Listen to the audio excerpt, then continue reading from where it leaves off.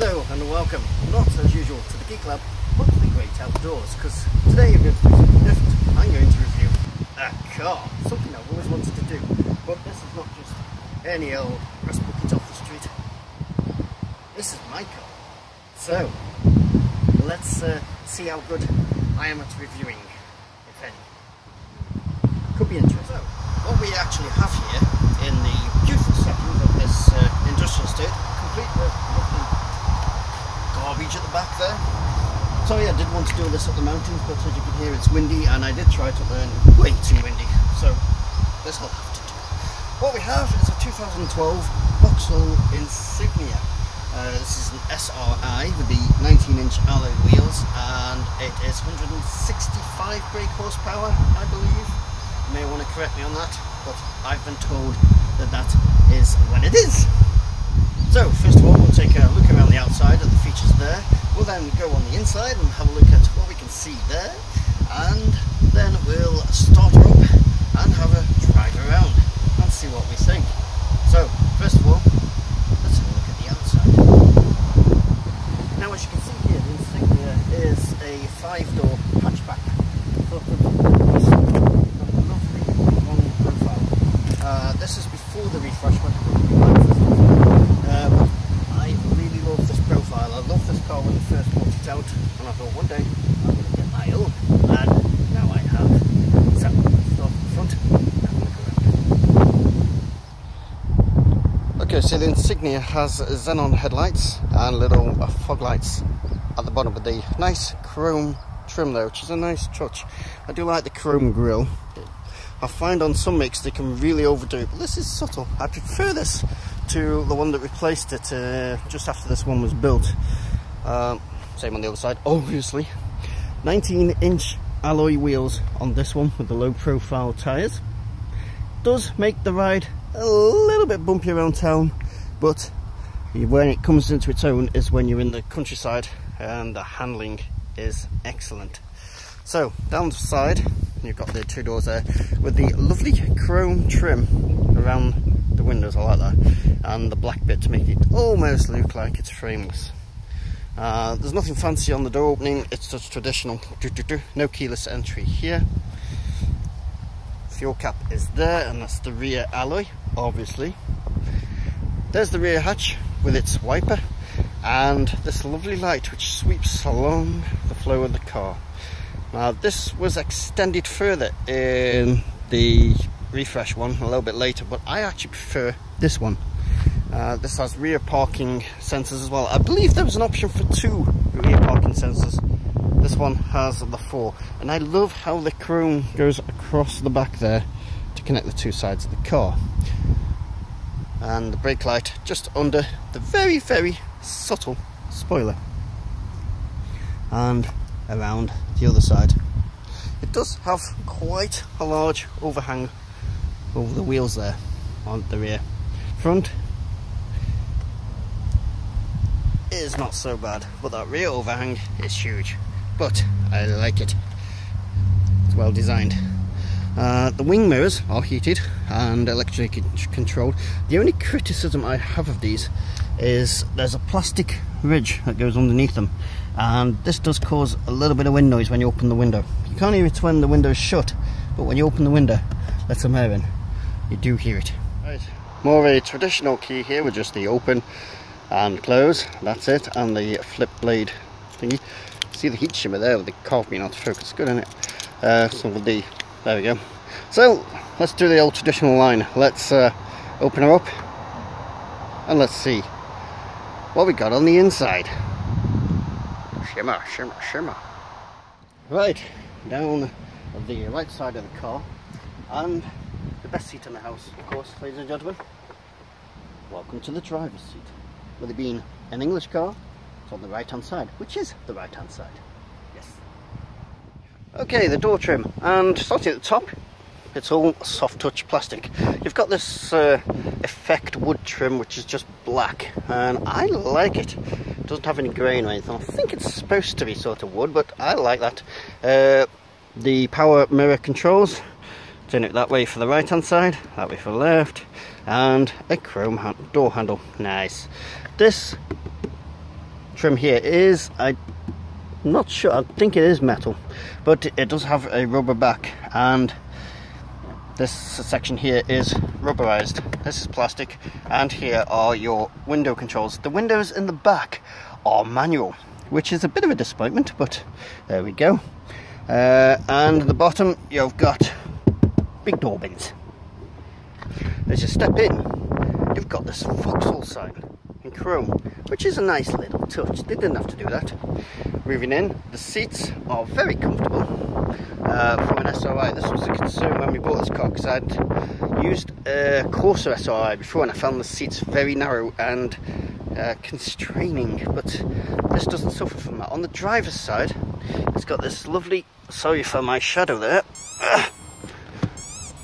this section pulls forwards and backwards to adjust behind your legs, and got manual up and down, manual tilt, and electric up and down, and electric lumbar support, which is something I actually didn't find until a few days after we bought the vehicle.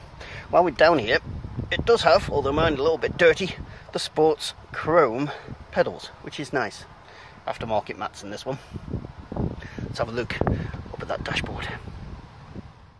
Okay, and inside the car. Well, let's start over here. Here you have your auto light controls. You can go manual or auto, and you've got two buttons for the front and rear fog lights.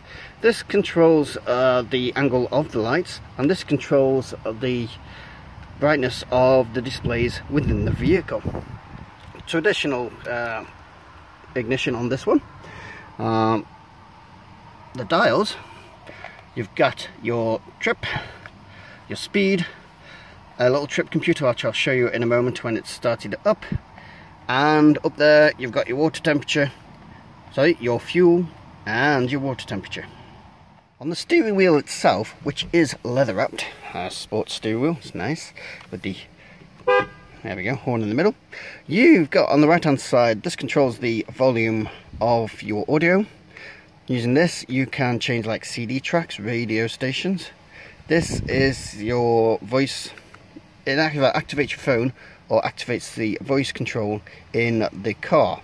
Mine doesn't pair to phone, so this activates the voice control. Over this side you've got your cruise control. This puts the cruise control on and off.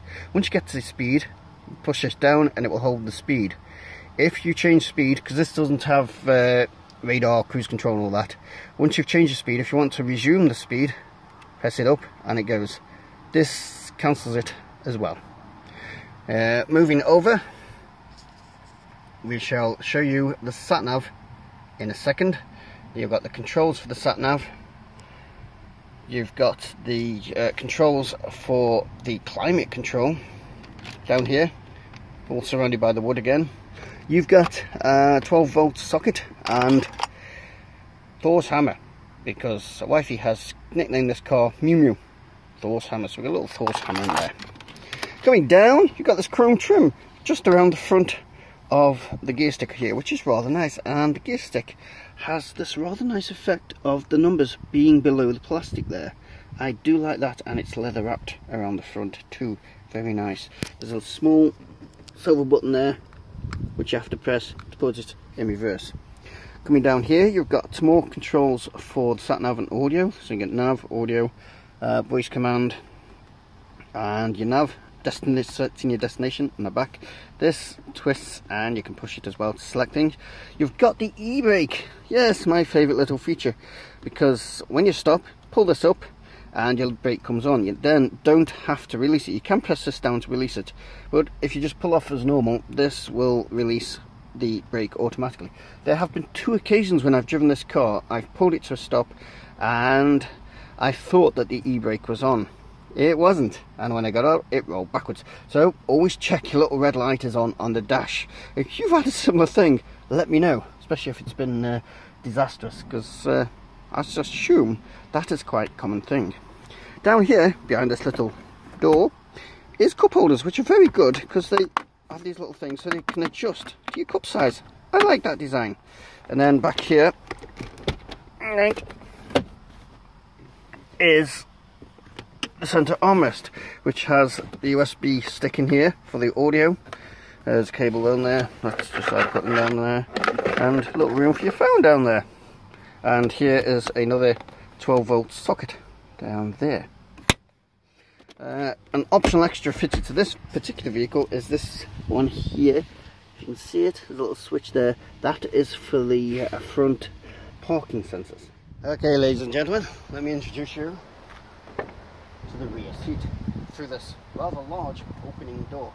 Although taller passengers will have to be careful of this. Although I've been in here a few times myself, never had trouble knocking at. So let's have a look what we get in here. Okay, just like the front one, the rear you've got the soft touch plastics at the top and the chrome door handle. Same design down here, the rubberized effect here, all material here, and nice big door bin here. Well, relatively big. And windy windows, what's that about? Well, I suppose in one respect they are good because that allows you to escape if you end up in the river. Very rare occasion, but you never know. So let's go inside and have a look inside. Inside here you have back pockets on both seats. Each passenger has their own ventilation system here, although there's only one sensor thing, so you've got to argue over whether you want it on or off, so that's unfortunate. Yep, you have a centre armrest, two cup holders with the squishy design. I shall call them the squishy design. And here is a little thing for containing whatever. It'll have to be small and thin, but whatever. And back here, locked at the moment, but you've got a ski hatch, so skis can come through here. Now, I know that a lot of people complain about headroom in here, and yeah, if you were to hit the side, gives you a nice cushion actually, it's nice and cushioning. But for most people, I'm sitting here and I'm 5 foot in a dog end, I sit comfortably. If you're 6 foot odd, yeah, you're probably going to be knocking your head on the top of that. But for the majority of people, I suspect this will be fine. Right, next, let's have a look at the cavernous boot.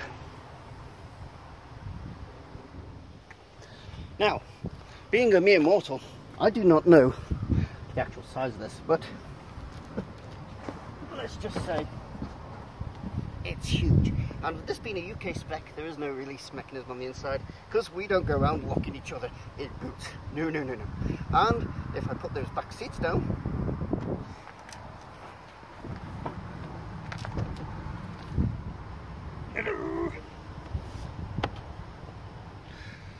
you do get a lot more space, although you don't get a flat ledge there.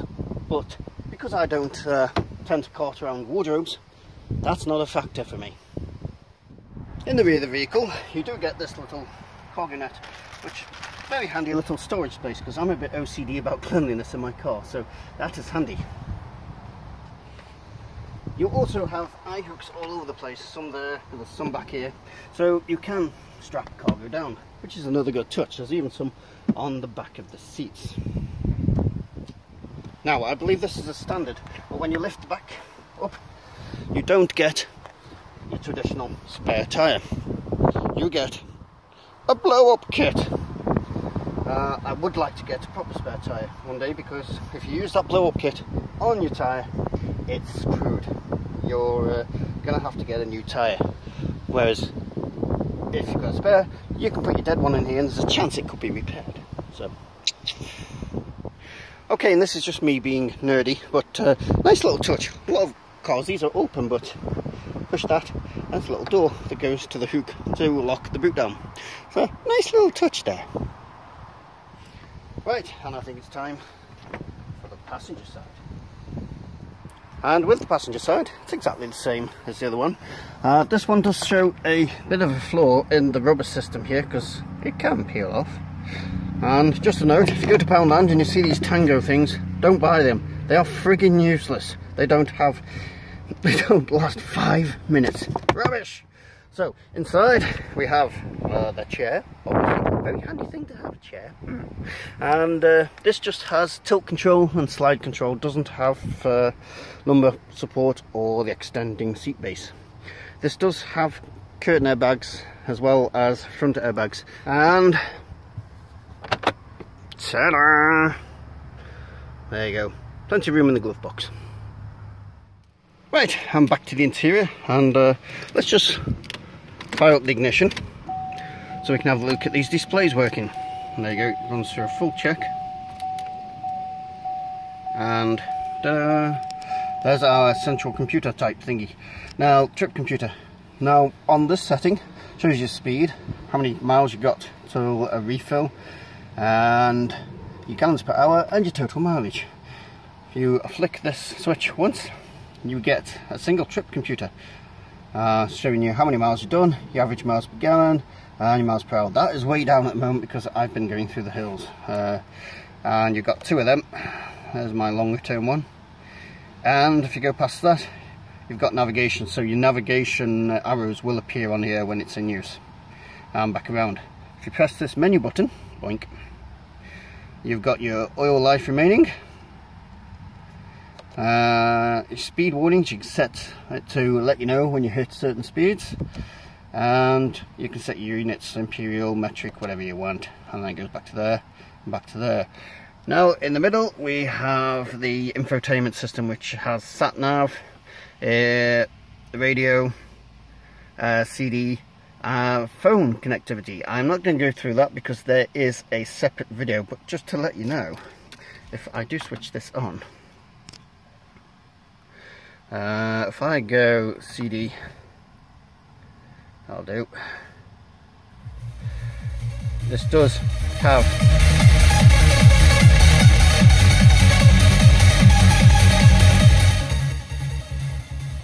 hard house there, sorry.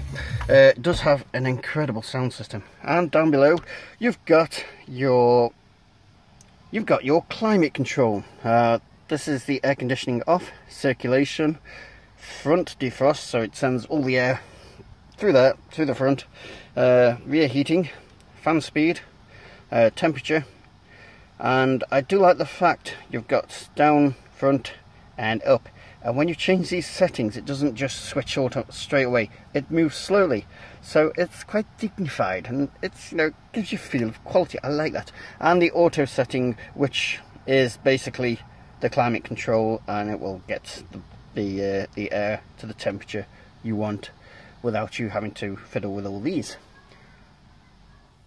An interesting thing to note is, although you get the handles as traditional in the passenger position, most cars don't usually have anything in the driver position, whereas Vauxhall, or GM, have put a sunglasses case there, which is different.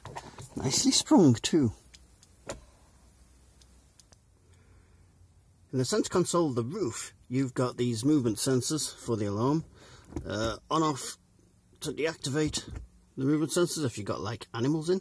Then you've got light controls, and the visors even have their own lights. Hello. And that is on both sides of the car, so do not fear if you're the passenger, you get this service too. And for the rear you get these courtesy lights, which are got the door open at the moment, but when it's shut these are switchable, and one for each side. That's nice. Okay, the time has come. Let us fire up. Now you have to press the clutch down on these before they'll start, and then this is with the door open. There we go. So if I shut the door, see, it's much quieter. Although these vehicles, I found in most car reviews, the engine sounds louder on the camera than it does in real life. So go to quick. It doesn't have a high rev limit. And mine does that mooing sound.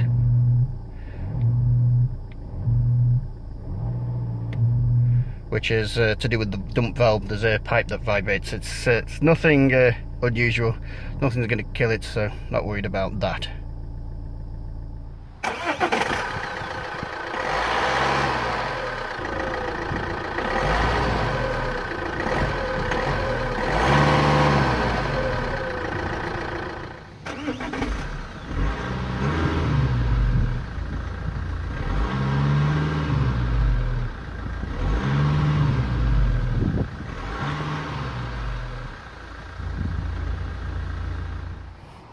Right, and here's the engine as discussed earlier. It's 165 brake horsepower, 2-litre TDI diesel thing. So let's see this thing start up.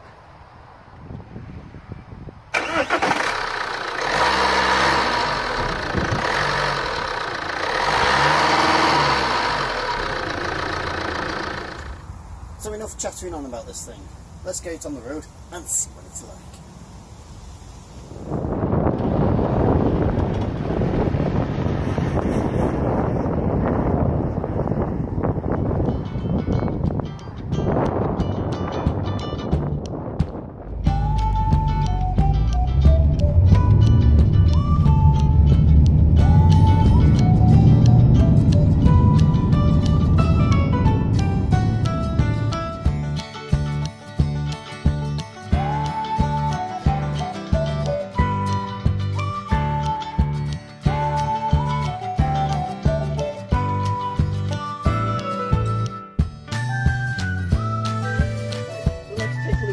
Driving experience. We can just pull off here on this lovely road here in the Pennines in England, and it's got the auto brake, so you don't have to worry about hill starts because the auto brake automatically comes off. That's why it's called an auto brake. And accelerating away, I'm not going to accelerate too hard around here because sheep. This is Sheep City. This is where they all live, and they will dart out in front of you. But acceleration is brisk if you put your foot down. Let's just try here a little bit. It's a nice constant acceleration, and before you know it, you're in the land of police coming to get you. Got to be careful here because of the sheep as usual. But yes, first gear, I think this is the thing with diesels in general. First gear appears to be quite short, but the rest of the gears, once you're in second gear, the power comes on and it accelerates away nicely. On roads like this is what the SRA is built for. Roads like this, long, sweeping, fast roads. Once you get into town, that hard suspension shows its weaknesses. It can become rather bumpy, but out here on these roads and on motorways in general, it's a very comfortable, calm car. Upside as well is that it's a very confident car on roads like this. Right, we're back onto the smooth road, and as you can hear, the wind. This is a rather windy day, and no, wind levels are very muted, and tyre roll is minimal. When you consider this is sitting on 19-inch alloys,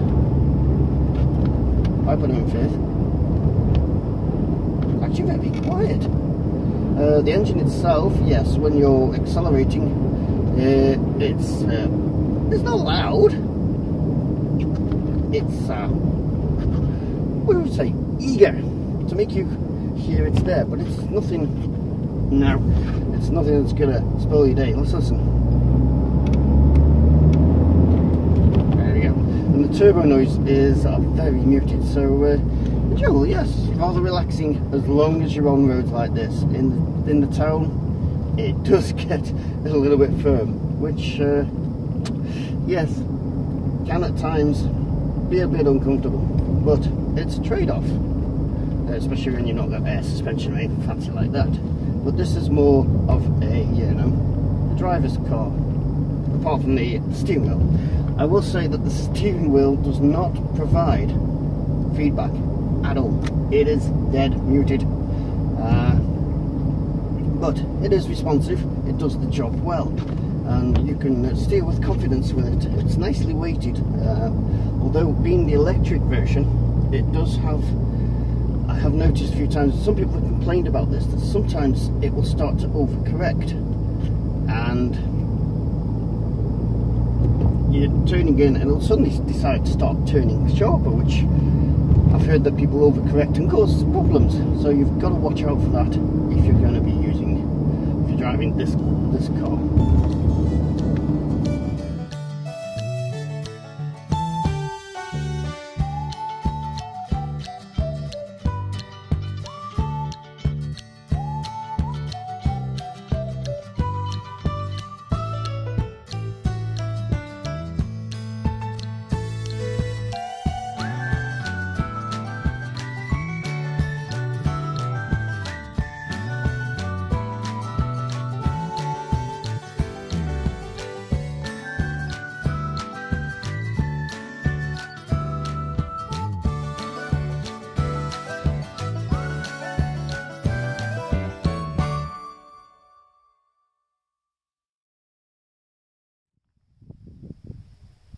So, the 2012 Vauxhall Insignia SRI. Any good? Well, if you're after a large family car that's going to be frugal on the fuel and carry 5 in comfort, be well built, then this is your car. If you're after something to potter around town, then maybe not this. It's going to be a little bit hard on the suspension. But other than that, I'm really enjoying it so far, and yeah, it's good. So, if you enjoy videos like this, then please subscribe, and why not join us on our social media, Facebook and Twitter, links found down below. So thank you very much for watching. I hope to make more of these if I can collaborate with anybody local who has a suitable vehicle, and yes, thanks for watching.